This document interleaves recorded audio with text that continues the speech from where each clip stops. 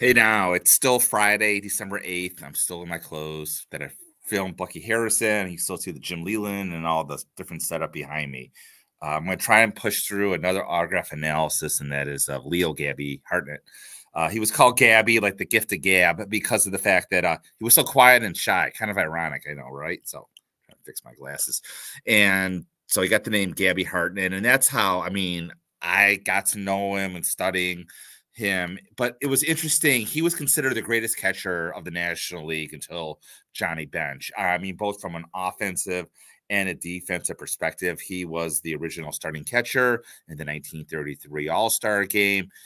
When he retired, he led all catchers in the following categories: home runs, runs batted in, hits, and doubles. So that's pretty impressive. Plus, he was an outstanding catcher. So he was not elected to the Hall of Fame until his 12th year of eligibility. I believe it was 1955. I'm like, yeah, 1955. But he lived to 1972, and he was a very good TTM autograph person. So Gabby Hartnett autographs, and we're going to go through them real quickly here. They are not rare at all. They're very common, except for obviously the signed baseballs. They're fairly cheap, given that he passed away in 1972. But like I said, he was around baseball for a long time after he passed away. So, and he has a beautiful autograph. He's got probably one of the nicest autographs in the Hall of Fame. So without any further ado, let's take a look at the autograph analysis of Charles Leo Gabby Hartnett. So again, we're starting with the PSA database right here. We'll start zooming in.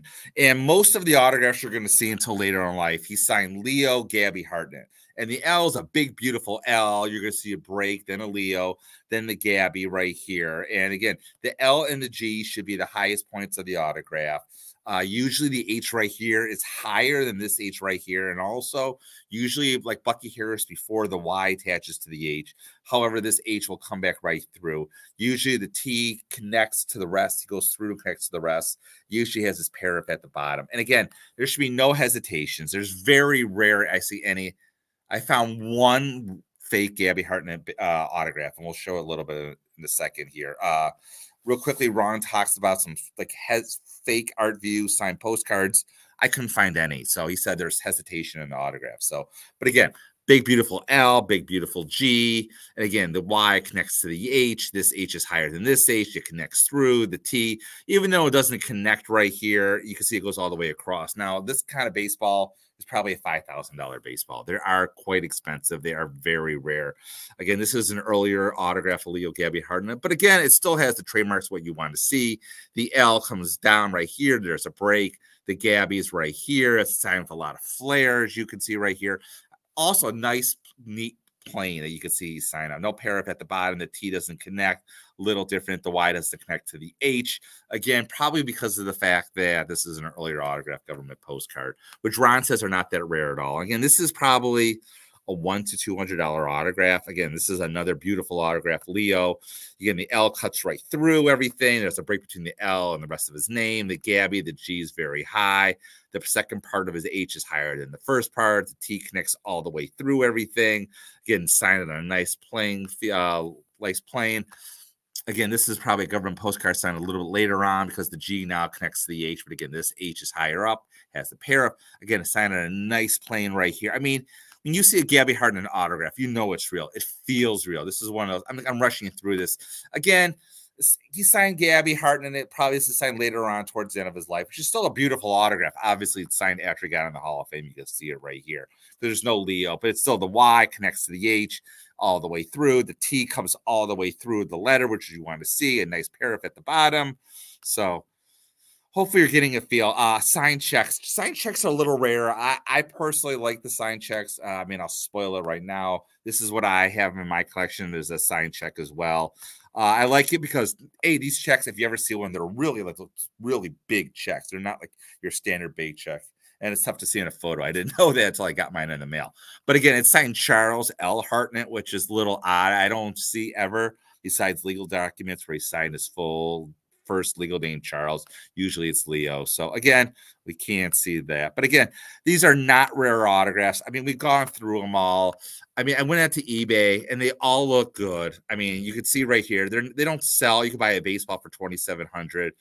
I mean, if we go real quickly to the sold section, and I haven't done this yet.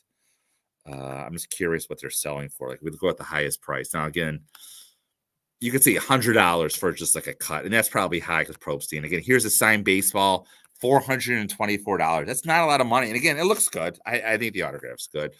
Usually the yellow postcards he's signed in this upper corner right here.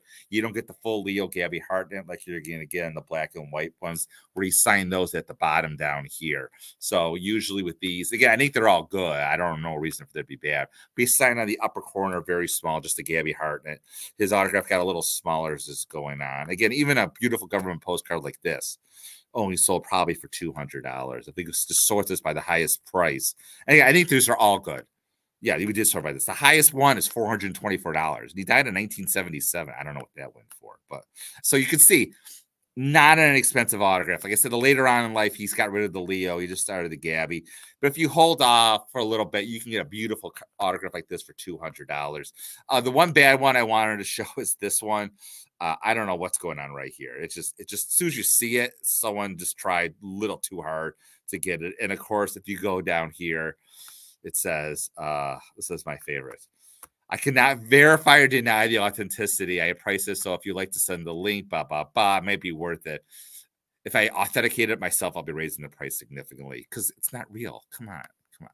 It's not real. So, yeah, again, not a lot of time on Gabby Hartnett because he's not a rare autograph at all, and it's just a beautiful autograph. He's out there. And speaking of out there and not that rare, we're going to move on to the next one. We talked about Joe West a little earlier. We're going to move on to God. God, yes, God. God was the nickname for an umpire Doug Harvey. So as always, keep collecting.